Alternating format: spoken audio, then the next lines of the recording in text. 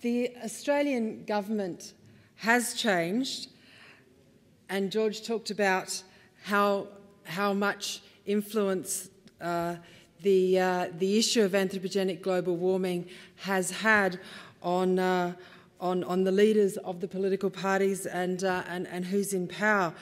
While the government's changed, the anthropogenic global warming paradigm which dominates has not changed, and from a science perspective, it still defines the research questions asked and the public policy solutions to some extent that are at least put forward to government. And the scientists involved are still up to their old tricks. Remember the ClimateGate emails that Phil Jones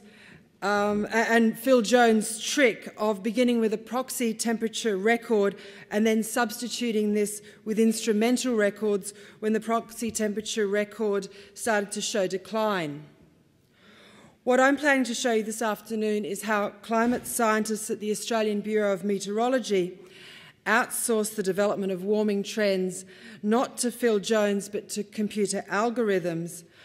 And until this trick is more widely understood, it's actually going to be difficult for any Australian government, while the carbon tax may be repealed, it's going to be difficult for them to move beyond anthropogenic global warming as a theory that dominates discussions about climate science.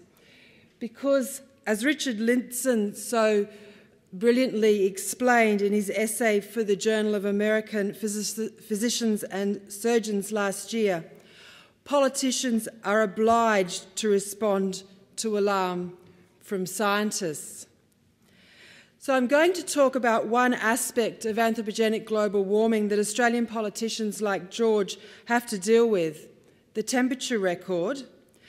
By way of acknowledgements, I need to say that analysis of the temperature data for Amberley, which is the data set that I'm going to talk about this afternoon, was informed by discussions with Gavin Schmidt from the Goddard Institute for Space Studies, but also from collaborations with Ken Stewart, a blogger who lives in Rockhampton in Queensland.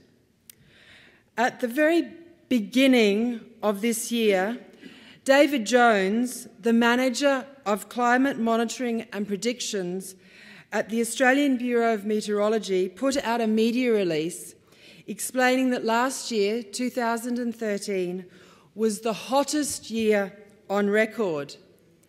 And he followed up with radio interviews in which he said, and I quote, "We know every place across Australia is getting hotter, and very similarly, almost every place on this planet.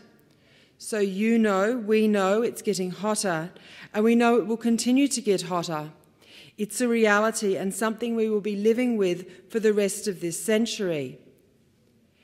Clearly, Dr. Jones, who advises the government, doesn't take much notice of the satellite data that suggests there's been a 17-year-long pause in global warming. Indeed, he's more interested in the instrumental temperature record, but not so much with the observational data, more the homogenised data developed with algorithms. Now, according to various peer-reviewed papers, homogenisation is a technique that enables non-climatic factors to be eliminated from temperature records. And it can be important and it can be usefully applied.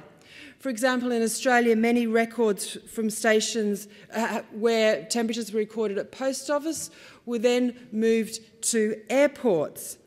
And it may be necessary to apply some level of homogenisation to the data if you want a continuous record for that general area. But at a place called Amberley in Queensland, the temperature record has been recorded continuously since 1941 at a well-maintained site, and there's no need for any homogenisation.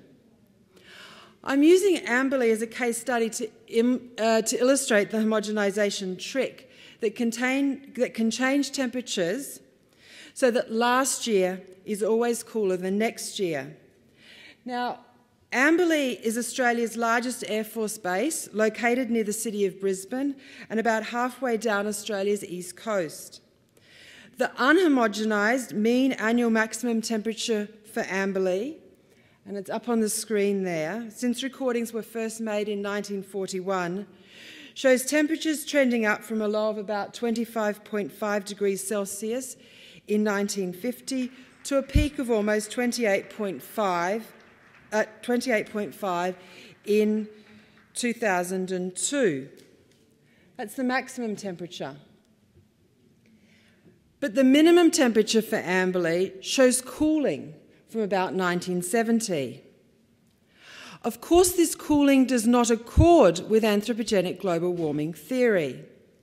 So the Bureau of Meteorology has changed the minimum temperature data by jumping up the minimum temperatures twice through an homogenisation process, once around 1980 and then around 1996, to achieve a combined temperature increase of over 1.5 degrees Celsius. This is a very large step change, remembering that the entire temperature increase associated with global warming over the 20th century is considered to be in the order of 0.8 degrees Celsius. Through the homogenisation process, the Bureau has changed what was a cooling trend in the minimum temperature of around 1 degree per century into a warming trend of 2.5 degrees Celsius per century. This is the effect of those two step-ups.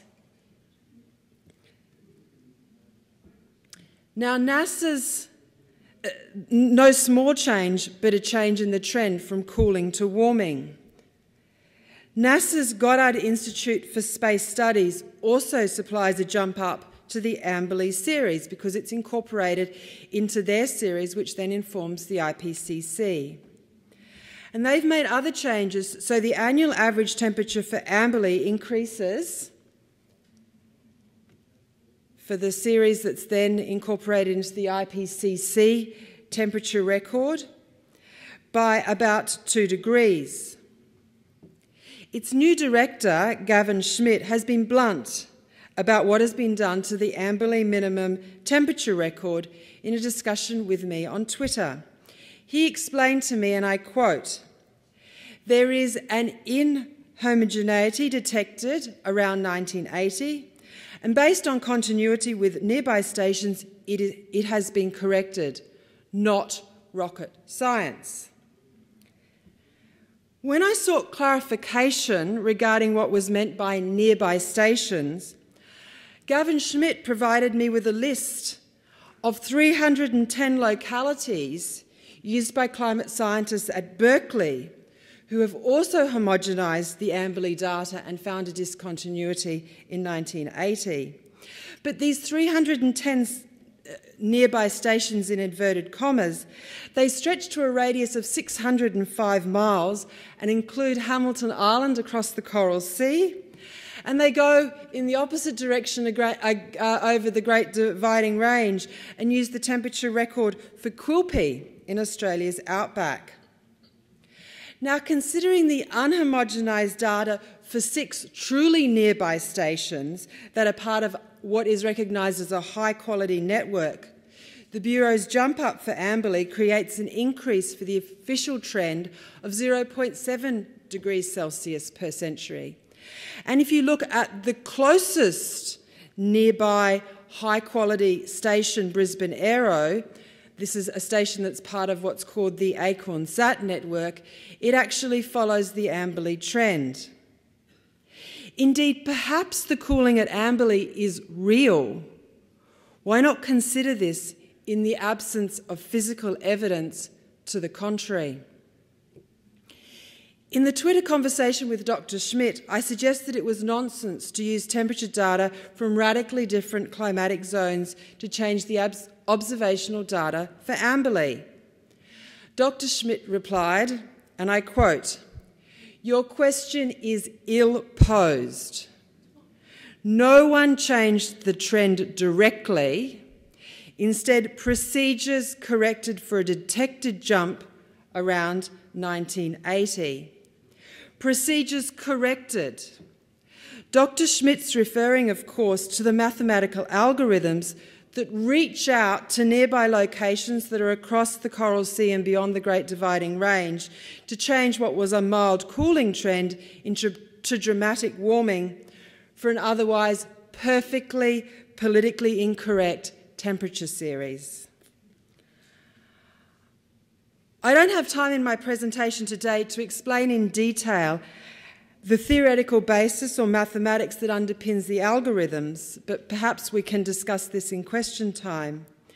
There are various excellent technical papers, including a paper in Agriculture and Forestry Meteorology, volume 49, and it shows how if you let these algorithms correct for discontinuities independently of any oversight, every time, for example, a hedgerow is cut down, there is potential for a discontinuity. And when you apply these algorithms to correct for this continuity, a warming trend can be either generated or exaggerated. In a book I highly recommend, Science and Public Policy, The Virtuous Corruption of Virtual Environmental Science, Professor Ainsley Kello from the University of Tasmania explains how a reliance on computer models, as well as the infusion of values, has produced a preference for virtual over observational data. Now, governments around the world, including the new Abbott government and including George Christensen, who is here today, he is confronted with data from the people who are employed to advise the government, data that they use the instrumental record, and it's homogenised such that it can give the impression of catastrophic global warming. Until something is done about this issue of data homogenisation, we are stuck with a paradigm full of clever tricks. Thank you.